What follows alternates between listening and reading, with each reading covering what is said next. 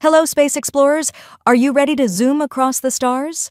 Today, we're going on an incredible journey to find out how long it would take us to travel from Earth to the edge of our Milky Way galaxy and even to our neighboring galaxy, Andromeda.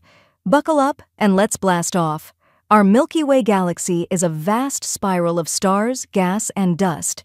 If our spaceship could travel at the incredible speed of light, that's about 670 million miles per hour, or over 1 billion kilometers per hour, it would still take us a long time to reach the edge. Guess what, friends? Even at the speed of light, it would take us about 100,000 years to go from one side of the Milky Way to the other. That's a really, really long time.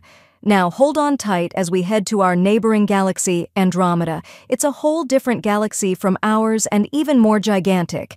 Andromeda is about 2.5 million light-years away from us. That means, even at light speed, it would take us 2.5 million years to get there. That's so far away that it's hard to even imagine. Wow, what a journey! It's incredible to think about how big our universe is, isn't it?